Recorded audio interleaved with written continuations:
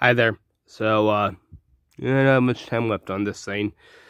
Anyway, I didn't really see anyone looking at me like I was a creep today, which is good. At the same time, I wasn't, looking around, so I wasn't really paying attention to people. So I don't know if people actually saw me as a creep or not, but it didn't seem that way. My friend at last night's game said this part I was worried about being a creep with my haircut the way it is just gone. There's no sign of being a creep with my haircut because my long hair is gone. So as you see, I have a beard. I'm definitely gonna trim it up real quick because there's some spots like right here and right here where it's a little long. So I'm gonna trim those up real quick.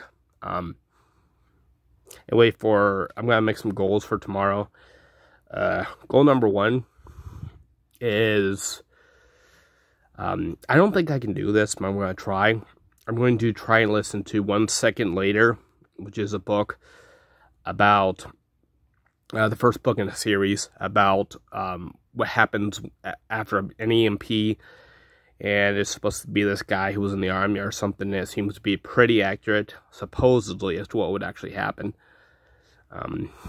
But it's actually an 11-hour book. It's divided on the YouTube between 2 parts. The first one's like 6 hours, and the second's like 5 hours. So like it's 11 hours of reading. For my first goal, listen to that for 15 minutes just to get started. Second goal is to look. I don't have to do these in any particular order. Second goal, I'm going to go ahead. Well, much time left, like 1 minute. Second goal, I'm going to learn one math trick.